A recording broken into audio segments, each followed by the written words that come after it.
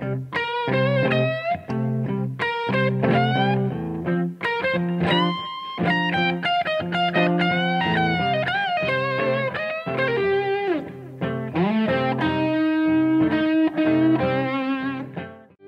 right, let's get to the blues. This is straight blues.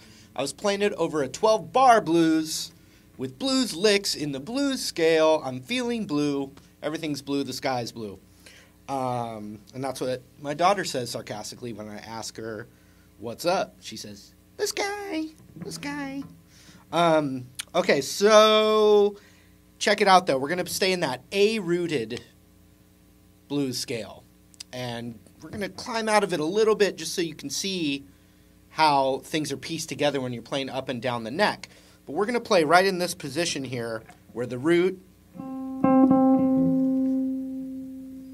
is right there on the 15th fret of the A string. So 15, 18, 15, 17, 15, 17, 16, 18, 15, 18. So that's the scale. Okay? But there's going to be times where we play right below it. So the root's right there on the 15. You have this little box sliding from the ring finger on the 17, then 13 on the D, down to the root with the ring finger.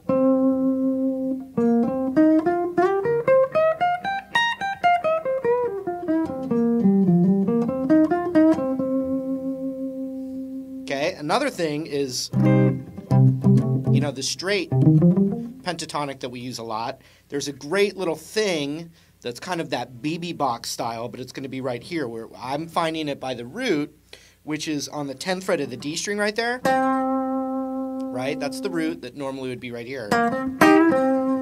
Right? But what we're going to do instead is think of our index finger there, and I'm going to play this. I'm going to slide from the 10 to the 12 on the A string with my ring finger. There it is. Which gives you that BB major-y sound. Just like we did in the BB box in a higher octave, we're going to do it right here. And then you've got that minor third right there, which is the 13 of the D. You'd use your ring finger.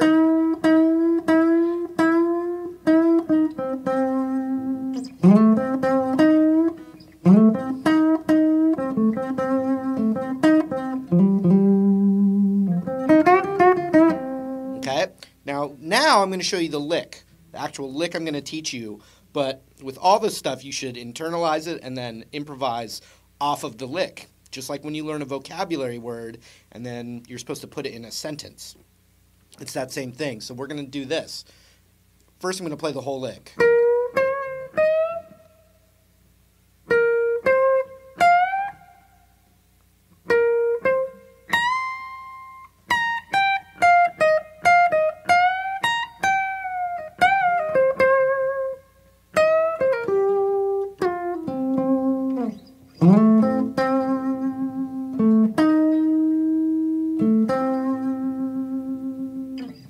Okay, so it gets us in a few different positions.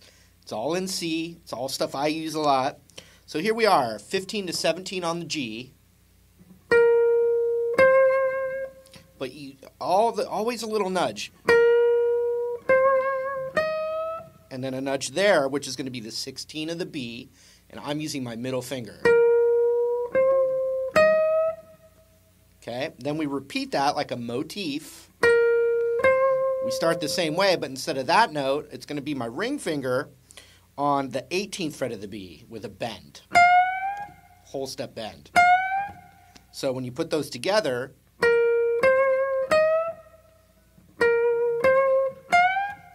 and notice the breaths in between. Oops, sorry.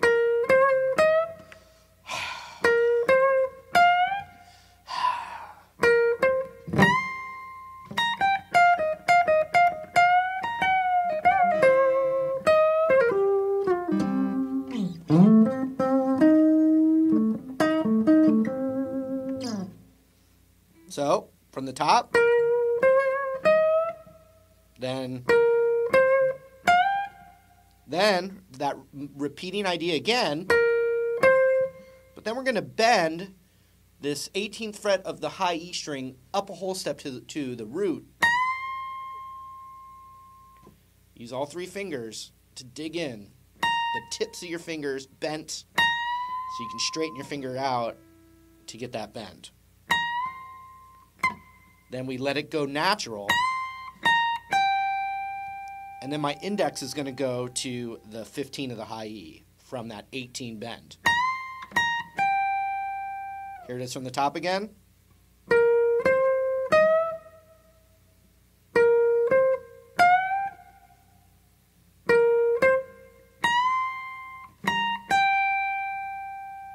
Okay. So from the ring finger is going to go to the 18 of the B, and we're going to bend that up. So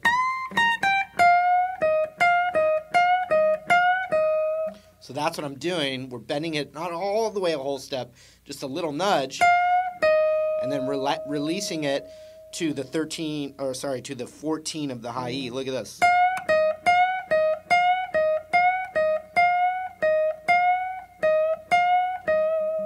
Okay, so from the top, next one, next one,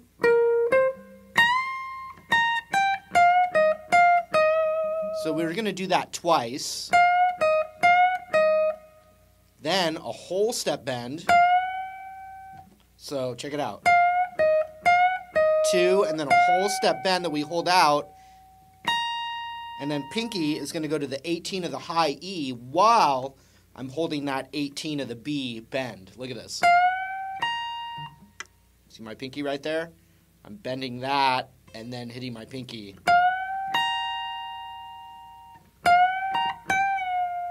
And then letting it come back down.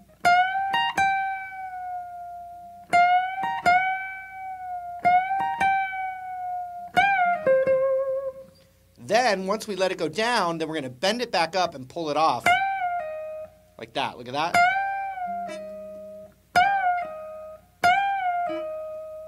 The middle finger, you're not hearing that note at all. It's just these two together like they're glued together.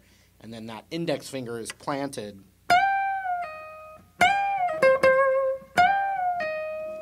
On that 16. I think I called that 14 earlier. I'm sorry. That's the 16. And then 2 times, so it's 2 da-da on the root right there. And I'm using my middle finger, and that's the 17th fret of the G. So let's do it from the top again. See if you can follow along. Next one. Next one.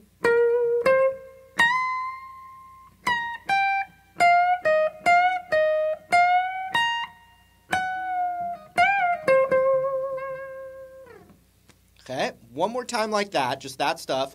I'm going to do it even slower and really see if you can break it down. First phrase, and a breath. Second phrase.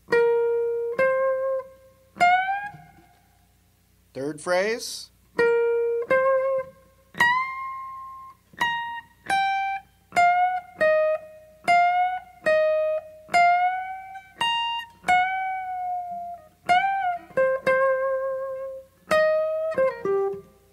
So then I'm doing a weird finger transition. Oops, sorry.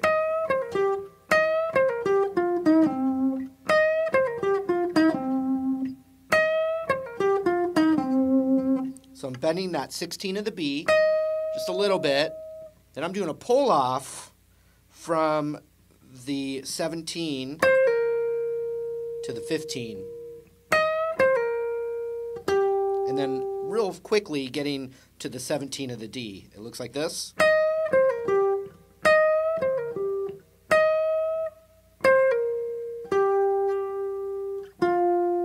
Slide that ring finger down a whole step.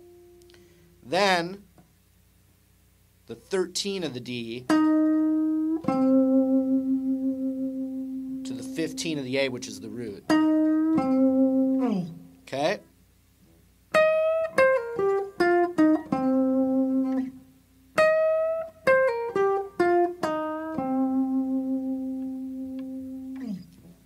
that much so far.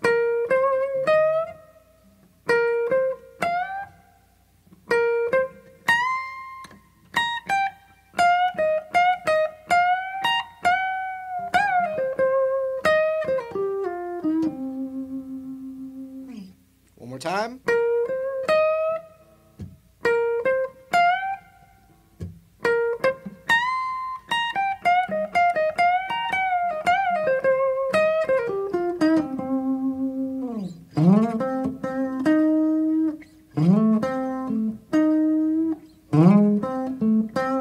So the idea from there is to just slide up to that 12 of the A with the ring finger, and then hitting that root note right there.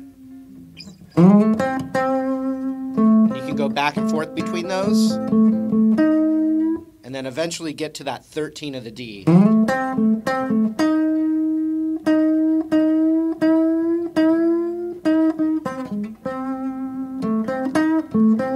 So you can think of this little 3-note position right here: 12, 10, 13, in any combination.